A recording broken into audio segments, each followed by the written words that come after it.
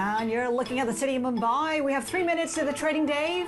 Futures pointing to a lower open, down by 0.6%. We're pretty much in line with the rest of the region. Yep, focusing on India now and taking a look at the man who runs the country's biggest zinc and silver producer, as well as being also the biggest zinc producer by market value. We're getting over now to Arun Misra, who is Hindustan Zinc CEO and whole-time director. Arun, thank you so much for joining us. Well, you must have been really doing well earlier this year. We saw zinc prices up at one stage nearly 40%. We've come down about 14%, but still up about 18% since the start of the year. So you've been coining it, have you? So the prices have been good, and that's only one part of the story. And I believe that finally the demand-supply equation will take its own place, and the prices would settle at a level that which is good for both supplier as well as consumer. If I put it in the proper perspective, yes, COP26 happening and the world turning its focus to sustainability, I see zinc as a solution for sustainability across the globe. It reduces corrosion. It also helps in maintaining government-made infrastructure, operate for much longer time than usual. In India, typically about 15 to 20% of the railway lines need to be replaced every year due to corrosion. We can stop that if we make all the railway lines across India and across the rest of the world are also galvanized. And I see great future there. And as the world is opening up post-COVID, we are experiencing new forms of different crises.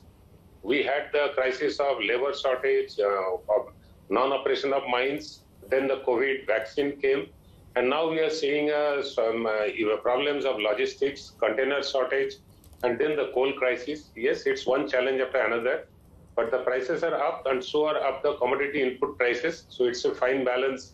As an operator, I have to play between the rising input prices and also rising output prices. Arun, just give me a sense of how these power shortages, these coal shortages affected your business, and though some of them have abated, how is it all playing through right now? So in India, typically, as an industrialist, we don't see power shortage. Yes, there have been challenges on the coal sourcing front. And for Hindustan Zinc, we have our own power plants, roughly about 400 megawatts of power generating capacity, thermal power we have. So I didn't face much problem, but yes, on the purchasing of coal was a concern, but we were well protected by having forward contracts up till March. Last few weeks, the indexes have slipped and looks like it is cooling down again. Let's hope for the best going forward in Q4, but Hindustan Zinc is well protected till the end of Q4 as far as coal supplies are concerned, and absolutely no reasons to worry there. Arun, let's talk about production. You flagged a production cut of about 25,000 tons because of shutdowns for repairs. Can you make up for that production loss in the course of the year? So we did cut down on production because of one of the roasters having an extended shutdown last quarter. And going forward, from this quarter onwards, we are in the best of the period. We have finished all our shutdown work last month. And Q3, Q4, typically in India, it is the winter season. Fantastic ambient weather, which is helpful for smelters as well as underground mines. Peak of our capacity at about 1.2 million ton capacity that we have.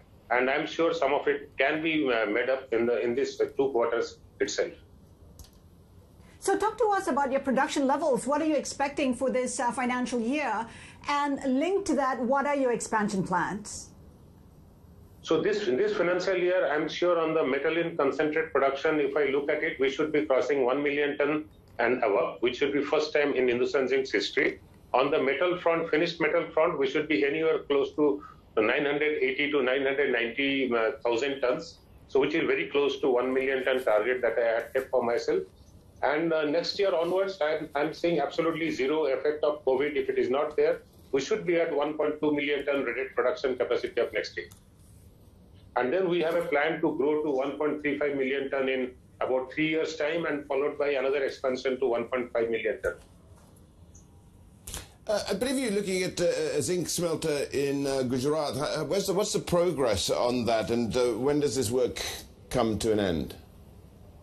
So when I look at overall Hindustan Zinc, if I have to paint a picture what it would be like going forward, 10 to 15 years, we should be anywhere above 2 million ton production capacity, with about 1.5 million ton in India, another 0.5 to 1 million ton anywhere in the globe, and the geographies of attractive are South Africa could be one geography to operate from, looking at the logistics of using Europe as the customer base.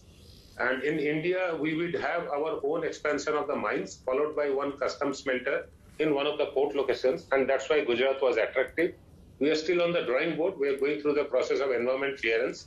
Once these clearances are in place, I think we should be full swing into the project. Arun, thank you so much for joining us, Arun.